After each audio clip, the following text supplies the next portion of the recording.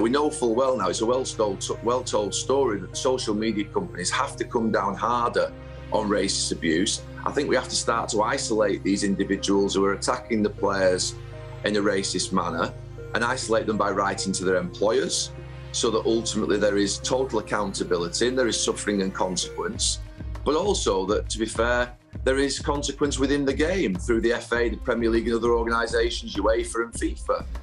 For some of them to be abused is unforgivable, really. I know a lot of that has come from abroad. The people that track those things have been able to explain that, but not all of it, and it's just not what we stand for.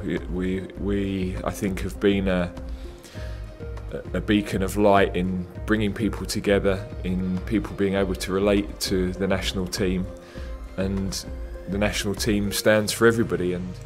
And to those who have been directing racist abuse at some of the players, I say shame on you, and I hope you will crawl back under the rock from which you emerged.